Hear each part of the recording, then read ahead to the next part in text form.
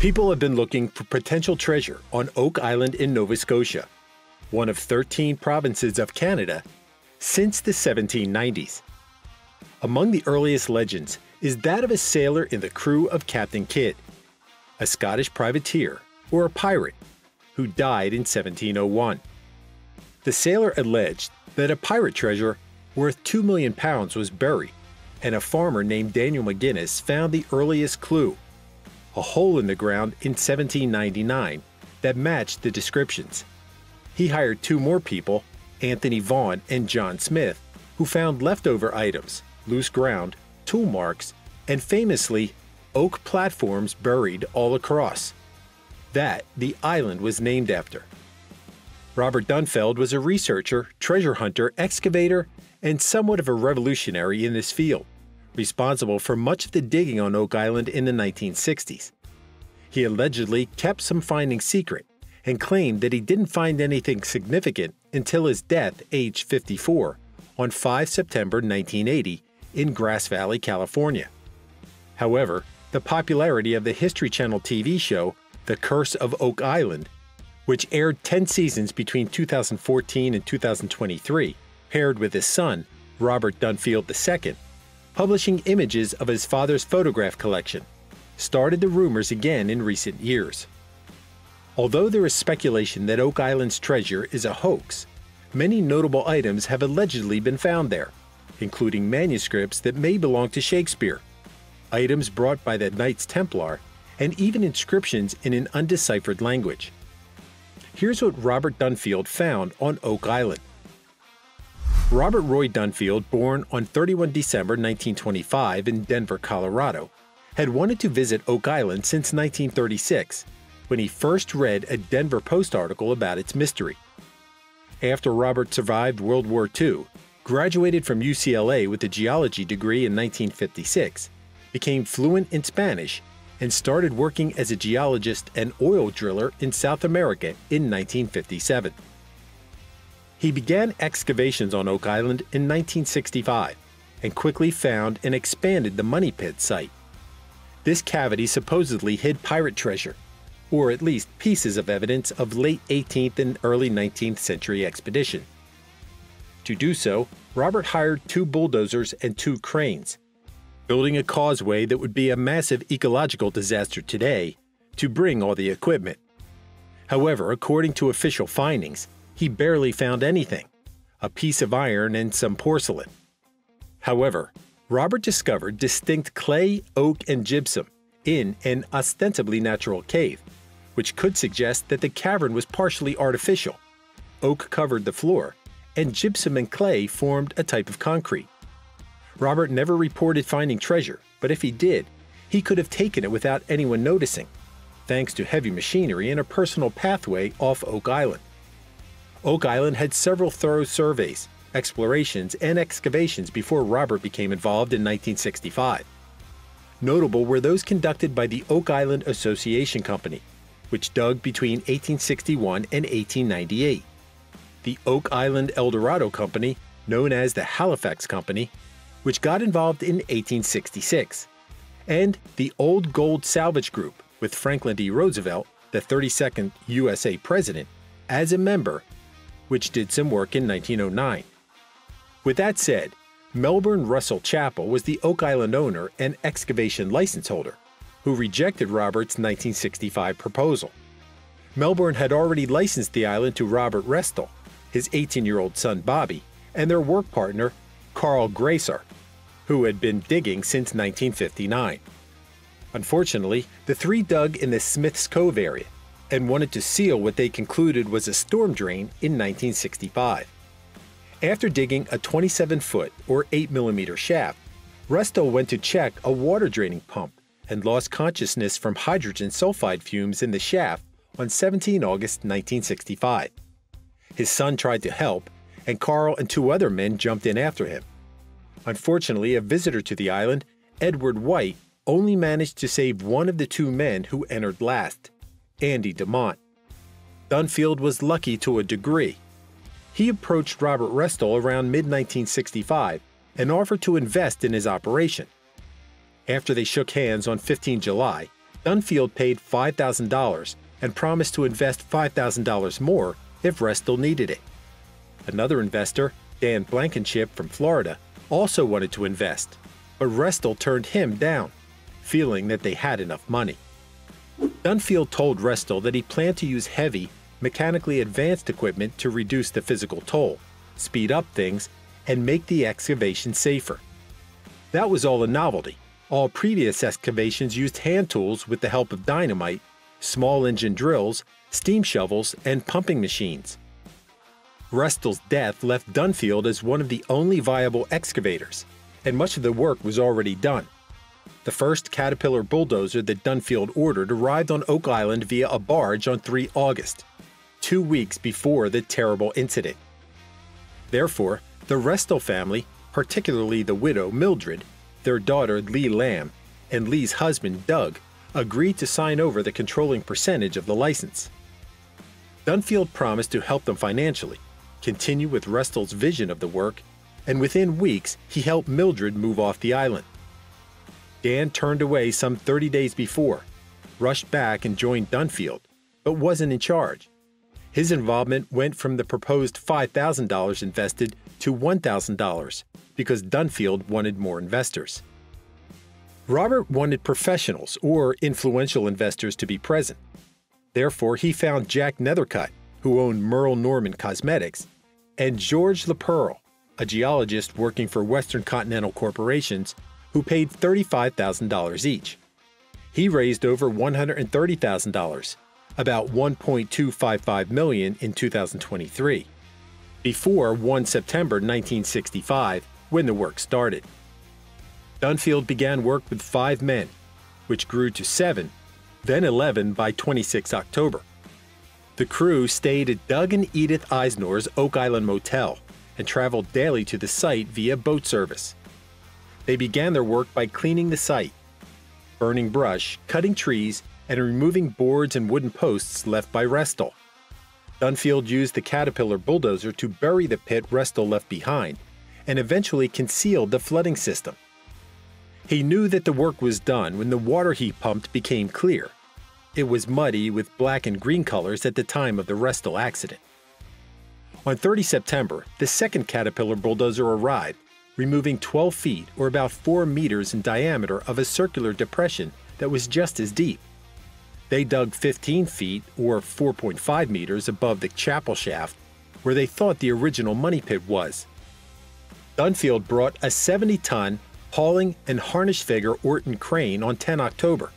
7 days later, he built a temporary causeway to bring equipment in, using 7,000 yards or 6.4 kilometers of fill, making Oak Island no longer an island. They quickly bought in a second crane and made their first discovery, a so-called hidden shaft that had pick marks. They only found old makeshift nails, cedar or juniper tree pieces, and blue puddled clay and sand-like material. The team concluded that this was the original drain system, built before the first known excavations. With 2 cranes and 2 bulldozers, the crew had no problem extending the original money pit dig into a 100-foot wide by 140-foot deep area, or over 30 meters wide by more than 42 meters deep. Robert reported that he was paying $2,000 per day and that he spent $70,000 by that point, which was perhaps the most expensive operation in the island's history. He admitted that they found some artifacts and a lot of oak, which slowed the digging to an inch-by-inch progress, but no gold. Robert started experiencing problems with a diesel generator, which cut his work time to about 4 hours every 10-hour workday, as he couldn't pump enough water out. He continued finding hand-hewn logs made of hemlock, a type of wood that wasn't native to the island, so speculated that this was the floor of the treasure cave. The lease on the P&G crane expired, so Robert had to wait about 20 days until 21 December 1965 to continue digging. After work resumed and things looked promising, Robert considered going down to 155 feet, or 47 meters, but he was running out of money. He reported having 13 crew members who didn't want to work on Christmas Day, so the hole filled in because of rain and partial thawing. Robert also noticed many sloughs, or sections of loose sliding earth, forcing him to dump fill into the money pit. That was much safer, and he wanted to dig a tunnel for better access and potential discoveries of niches with treasure. His first significant discovery happened on 20 January 1966, when he told the public that he found a new 40-foot or 12-meter deep cavity at the depth of 140 feet or 42 meters, saying that he found plenty of oak wood and a small metal piece. He sent the metal to the University of California, which declared that it was an iron plate used for protection of some sort. George J. Green, an oil driller from Texas, stated that the new cave was likely the same one that he found in 1955 and filled with over 100,000 gallons, or roughly 380,000 liters of water. Robert indirectly confirmed this by mentioning that he was pumping 200 gallons, or 757 liters per minute. During the next 2 days, Robert said that he found about 1,000 pounds, or over 450 kilograms of concrete, limestone, or natural carbonate. Robert took a 5-day holiday to Bermuda with his wife in early February 1966. He restarted work afterwards. He wanted to expand the new cavity to about 100 feet, or 30.5 meters in diameter and depth, and stated that the project's cost had reached $120,000. He was convinced that there was something there because he believed that the wood and gypsum on the walls and the floor were primitive cement for whoever built the cave. He also found at least 2 pieces of fine china and sent them to Oxford University. The institution believed them to be porcelain and dating to the early 1600s. Robert said that this would be his last attempt, as he was discouraged and almost broke and would have to start drilling oil wells to bounce back financially. Sadly, he encountered many more problems. For one, natives and other excavators were upset about his causeway, so they allegedly cut the cables on his cranes with a hacksaw. Moreover, the weather wasn't kind, so his clam shovels were inefficient. Even worse, one of his crane's buckets got stuck at a depth of 68 feet, over 20 meters in the cave, forcing him to call a second crane to dig it out. Robert said on 11 March 1966, 6 to 7 months after he began digging on Oak Island, that he was running out of nerve, but would be damned if he'd quit now. He blamed workers' absence the past December for his setbacks, but was encouraged by his wife, who was by his side. He had to send his son, Robert II, who was 8, to a school in Chester, Pennsylvania, and his daughter, Sharon, back home to Canoga Park, Los Angeles. Robert stopped excavations on 22 March 1966, saying that he was going home, but wasn't ending the search. He concluded that the area that he excavated was likely a portion of the natural rock structure of carbonates named the Windsor Rock Formations. Robert said that there was a low chance that it was man-made, but added that the chambers were ideal for hiding treasure regardless. He stated that the project cost him and his investors $130,000, and that while pausing without significant finds, he would only rest once he investigated every possibility. Robert sent the investors sketches of the Windsor Rock Formation and left a small clue.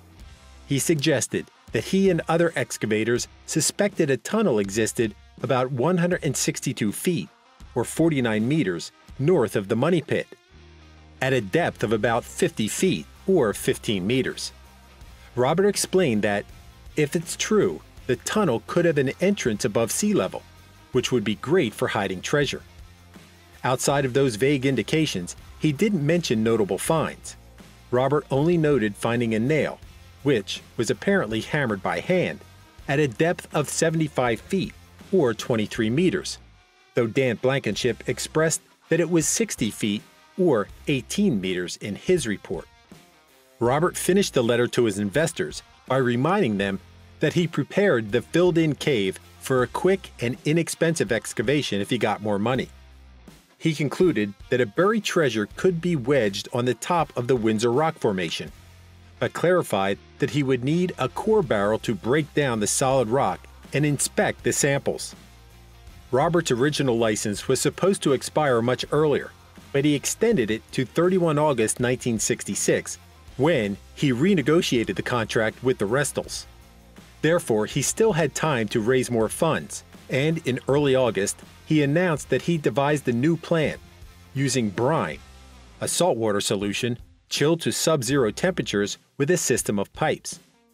That would freeze the leaking water and prevent cave-ins and washouts.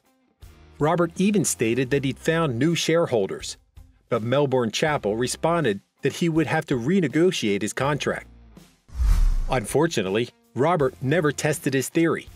His last activity was several small digs at Cave-In Pit, Shaft 4 and Shaft 5, at the Chapel Pond, and on the western area of the swamp.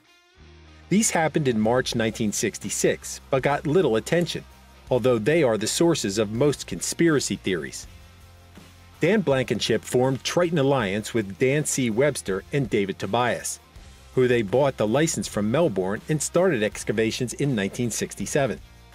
The company revisited the site in 1970 and found more tunnels at Borehole 10X, 140 feet northeast of the Money Pit. Dan said that the water was muddy, but the camera may have captured evidence of human remains and treasure chests. He also claimed that he used diving equipment to explore the tunnels and thought that he saw a human hand. Robert claimed that he never found anything, but remained emotionally and financially invested in the search by becoming a shareholder in Triton Alliance. He kept up with the news while he was alive, and his shares transferred to his son afterwards. Although that wasn't publicly revealed then, Robert had cancer, and his son had to take care of him in the mid-1970s. Robert II became active on Oak Island forums in 2003 and spent the next 7 years until April 2010, when he died at 52, recounting his father's story. He shared his father's previously publicly unseen field sketches and photographs, and websites such as oakislandtreasure.co.uk have a neat collection. No one in the Dunfield family mentioned a treasure or indicated that they came by some riches after 1966. Therefore, they are either proficient at keeping secrets and living below their means, or never found anything substantial on Oak Island. Thank you for spending some time with us. Make sure to like and subscribe so you never miss another video. We also handpicked these videos which we recommend you watch next. You can talk to us on all social medias or ask a question in the comments below. Thank you for being with us, and we'll see you back tomorrow.